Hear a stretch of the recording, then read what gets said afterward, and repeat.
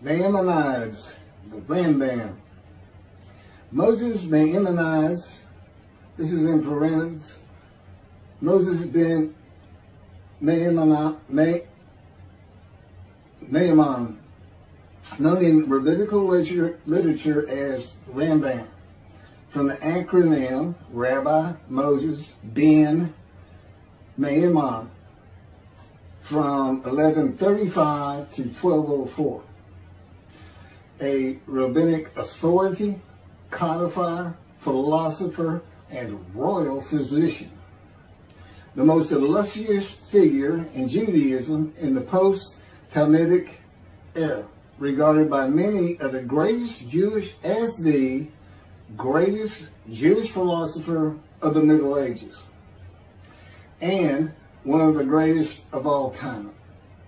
He was successful in bringing four cultures, Greco-Roman, Arab, Jewish, and Western, together in one person, and in doing so remains one of the most influential religious philosophers of the intellectual world.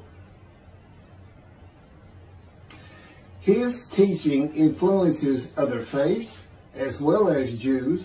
However, it is his commentary on Jewish texts that mark him out as one of the most influential and important Jews in history. He wrote 3 major essays on Jewish law, the most famous being The Guide for the Perplexed, and each of them is still regarded as hugely important in Jewish philosophy. This monumental work laid the foundation for all subsequent Jewish philosophic inquiry, known as Chakirah, and stimulated centuries of philosophical Jewish writing. His large 14 volumes work, Mishneh Torah, to date holds canonical authority in regard of the codification of Talmudic law.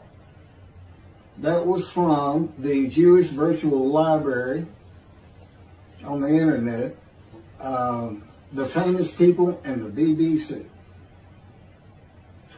Rambam says in chapter 12, paragraph 2 of the laws concerning King Moshiach, our sages taught there will be no difference between the current age and the era of Moshiach, except our emancipation from subjugation to the Gentile kingdoms. The simple meaning of the words of the prophets appears to imply that the war of Gog and Magog will take place at the beginning of the Messianic age. Before the war of Gog and Magog, a prophet will arise to rectify Israel's conduct and prepare their hearts for the redemption, as it is written. Before I go any further, there will be no war of Gog and Magog. Period. I am Moshiach. This is the the era of Moshiach. And in addition, I'm not here to rectify Israel's conduct. And I would like to think I'm preparing their hearts for the redemption, because it is here.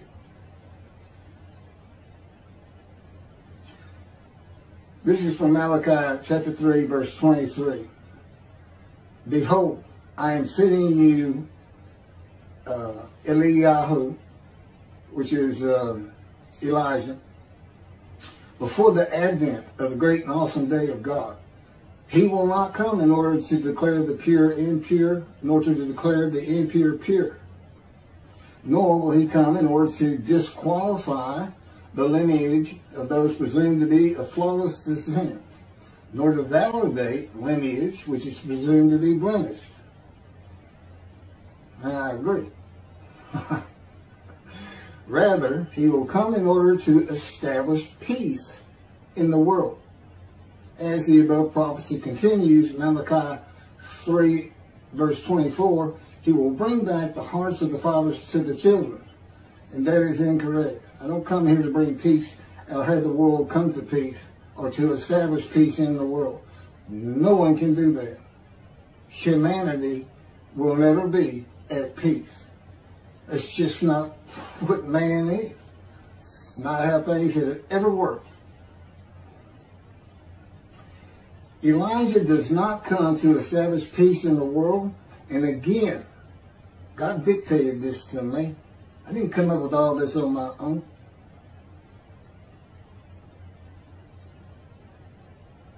From the book Isaiah 53, In the Day of the Lord. Elijah does not come to establish peace in the world, but to make the many righteous by his knowledge in reconciling the sons to the Father and the fathers to the sons of the family members, one to another, of the Jewish people, by having them be mindful of the teachings God gave Moses at Horeb and to the practice of Judaism. Okay, be mindful. That's an amendment to the first, the covenant between God and the Israelites given by Moses. It's just an amendment because they had to have strict compliance with 100% of the Israelites agreeing to it, that they would all abide by it. Today he's saying be mindful, and he's also saying it doesn't have to be 100% of the people, those who heed and revere and esteem his name. And he knows it's not going to be all of the Jews, notwithstanding the fact he has forgiven their sins and remembers their iniquities no more. And to be a messenger of the new covenant with sin forgiveness. That's why it's new. There's an amendment to it, and in addition to it is sin forgiveness. That's the only difference. I will be your God and you will be my people. That's the covenant. And it's never changed. It's never gone away. It's new only in the sense that there's been an amendment to it, and in addition to it, and it's a ratification and confirmation of the covenant at Mount Sinai, or Rambam and the sages say in chapter 12, paragraph 3 of the laws concerning King Moshiach. God makes it real clear. He calls Moshiach, my servant David, a shepherd. He's a teacher. There's been no Davidic kingdom dynasty that Rambam thinks is coming. That's all you have. Now there is a slight reference to king and prince throughout the covenant of friendship. That just means leader in this context. He's a ruler amongst the people, not a ruler over the people. This is just Rambam's rendition of what a Davidic kingdom would be, but it's not in the Hebrew Bible. During the era of the King Moshiach, once his kingdom has been established and all of Israel has gathered around him, the entire nation's line of descent will be established on the basis of his words, through the prophetic spirit which will rest upon him. In the Middle Ages and in antiquity, they believed in prophetic spirits. This will not happen. I do not have a prophetic spirit. The Spirit of God alighted upon me, that he's a person that he helps me. He'll tell me things and teach me things. But there's no such, by and large, nobody believes in that kind of thing anymore. That somebody can just prophesy. God prophesied. He has absolute knowledge of humanity from Adam on to the end of the earth. Okay, now he can tell a man, write this down, or go tell the people this.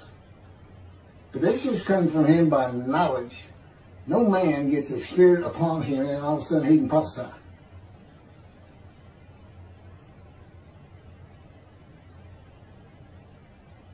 So no, the entire nation's line of descent is not going to be established by anybody, including not myself, and I am Moshiach, or God himself. So that's just not going to happen. As it is written, he shall sit as a refiner and purifier. He will purify the lineage of the Levites first, stating that this one is a priest of defined lineage, and this one is a Levite, a divine lineage.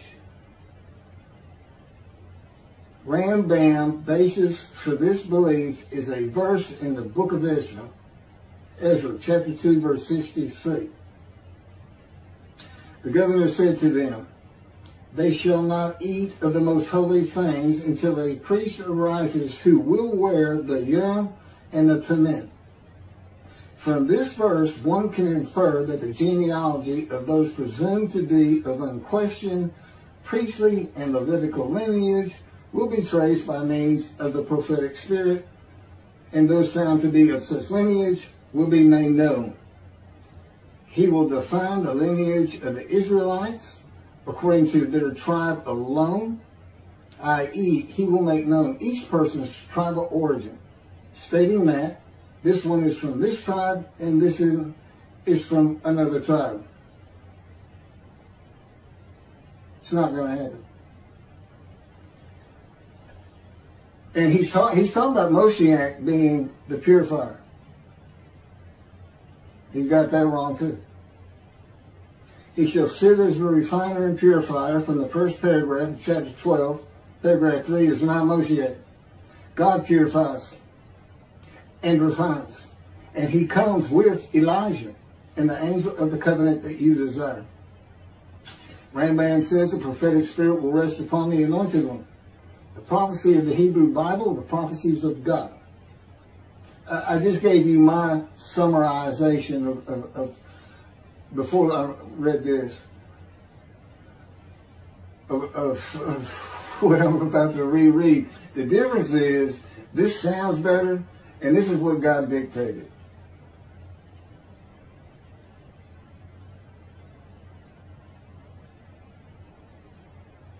The prophecy of the Hebrew Bible, the prophecies of God. David does not have a prophetic spirit. While prophetic spirits were a common belief in the ancient age and Middle Ages, that is not true for the age of reasoning and information. Isaiah chapter 11 verse 2 defines the attributes of the spirit that alights upon the anointed one as a spirit of wisdom and insight, a spirit of counsel and valor, a spirit of devotion and reverence for the Lord. There is nothing regarding a prophetic spirit. And even that, it's just what the Spirit of God lit upon me, and he has all these attributes, and they teach me, and they tell me as I speak to people how to do and how to be. But a spirit didn't just alight upon me in and of itself. And within God's spirit is God himself, his very presence, his mind. You know, it's a hard concept because Judaism's never taught it, but it's in Ezekiel. I don't recall the chapter and verse, but God told Ezekiel, get up upon your feet. Ezekiel says, at that very moment, a spirit entered into me, and I could hear God's words. Couldn't hear God's words until the spirit entered into him. Why? They had to be inside you. They had to be inside you. It's speaking to your mind. God doesn't have a mouth or tongue. You know, he can, within me, he can make me sense, perceive that this is where his presence is. And that is where the words are coming from. As though to my ear, even though it doesn't really seem like my ear, but it does seem like it's coming from over here, or over here, wherever he wants to do it. Spirit enters into you, and God is in his spirit. And this is Malachi chapter 3, verse 2 through 5. But who can endure the day of his coming? And who can hold out when he appears? For he is like a smelter's fire and like fuller's lye. He shall act like a smelter and purger of silver. And he shall purify the descendants of Levi and refine them like gold and silver. So they shall present offerings in righteousness. Then the offerings of Judah and Jerusalem shall be pleasing to the Lord, as in the days of yore, and in the years of old. But first I will step forward to contend against you, and I will act as a relentless accuser against those who have no fear of me. This is God, and not David or Elijah. It's God. And what does he say? I will act as a relentless accuser. He says when Moshiach is here, his servant David is here, he says, I'm going to have a reckoning and dismiss the shepherds of the flock, the rabbis. I'm going to have a reckoning and not dismiss them. Primarily for teaching this Messianic Era. Secondly, for ignoring his prophet. That would be me, shunned, despised, and held of no account. That's how they've been treating me for years now. God's been with me 13 years to prepare me for this, and that's how they treated me.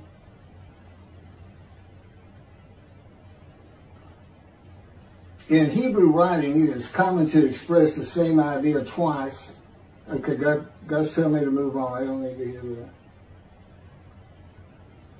It just had to do with smelting and this and that. In Malachi 1 and 2, the priesthood has been defiled. They offered polluted offerings. They had turned from God, refused to listen to him, and they profaned God's covenant. They disregard God's ways. This is in quotes from Ezekiel, well, it's in quotes anyway. Those who have no fear of me would be the priestly tribe of the Levites, and not pertaining to genealogy or tribal lineage, but to Ezekiel 34. Thus said the Lord God, I'm going to deal with the shepherds. I will demand a reckoning of them for my flock, and I will dismiss them from tending my flock. It's Ezekiel chapter 34, verse 10. Then I will appoint a single shepherd over them to tend them, my servant David. Again, that's Moshiach. He shall tend them. He shall be a shepherd to them. Not a king. I, the Lord, will be their God. My servant David shall be a ruler among them. I, the Lord, have spoken, and I will grant them a covenant of friendship. Malachi chapter 3, verse 3 says that he shall purify the descendants of Levi and refine them like gold or silver, so that they shall present offerings in righteousness. This would be those rabbis who accept the words of the prophets of God as interpreted in this day of reasoning and information, and not as interpreted in the ancient age and middle age. You want to be purified. If you want to get out from under the dismissal, you're going to have to learn everything God dictated to me in Isaiah 53 in the day of the Lord, and the second book, the life of God's righteous servant of Isaiah 53, which is my life.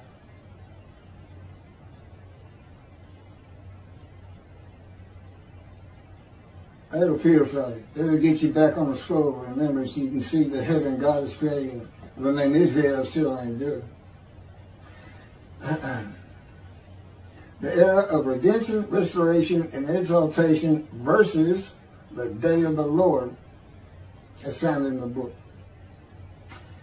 Rambam and the sages interpreted it as a prophecy that Moshiach, with a prophetic spirit, will determine the lineage of the priests and Levites from a verse in the book of Israel.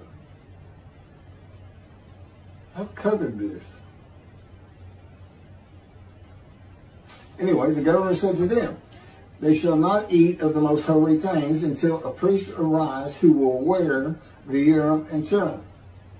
This has nothing to do with genealogy of Levites today, or purification and refining, or a prophetic spirit on Moshiach.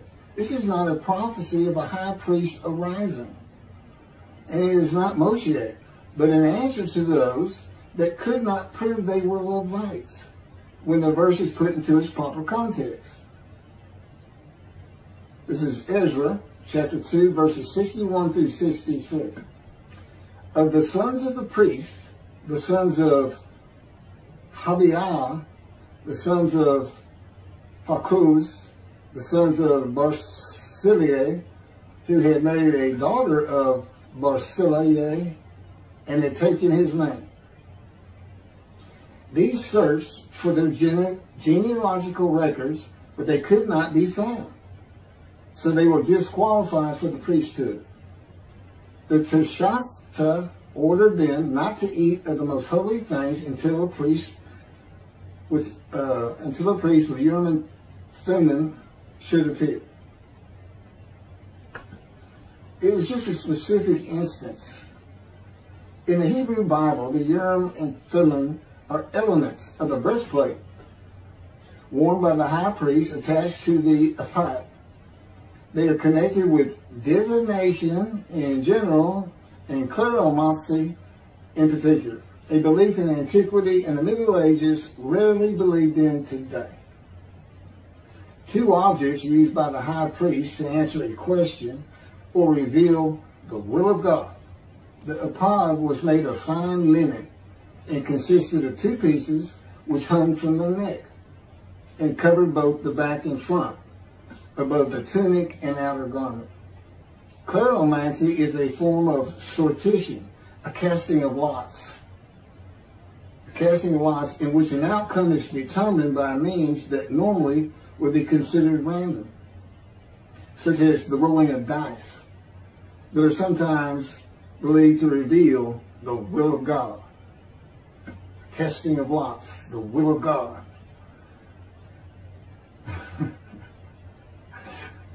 This is not believed in today. Ezra is not a book of the prophets. Teshachta was not a prophet and did not speak the words of God. Few people believe in divination and cleromancy today, matters and things of the Hebrew Bible written for an era gone by. In summation, as great as this man was, and we're talking about the year 1200 or so when he died, born in the 1100s, he was an incredible man, there's no doubt about it. But he didn't have the science, the medicine, the knowledge, the information, the ability to get information that we have today. It's a different time. We just don't believe in some of these things they believed in. You can't just say or say, just say. Now, Rambam also, I can't believe it's not in here. He said Moshiach is going to perfect the world, and the entire world was going to speak Hebrew. Okay? And he gets that from Zephaniah, chapter 9, verse 10. God says, and I think most people have heard this phrase, they shall be a people of a pure speech. He takes that to be the people of the world. Well, the only problem is that, read verse 9. In verse 9, God talks about his anger against the world and how he was actually terminated with fire. He's not talking about them. He's just talking about his people. The peoples are the Jewish people. And guess what? Today they are a people of pure speech in Israel. See, the only time an ancient language has been revived in the modern times, and that's Hebrew. That's their official language, along with Arabic in Israel. So it was a true prophecy of God. They should be a people of pure speech, but he's only talking about the Jewish people. When he says the peoples, he's talking about his people.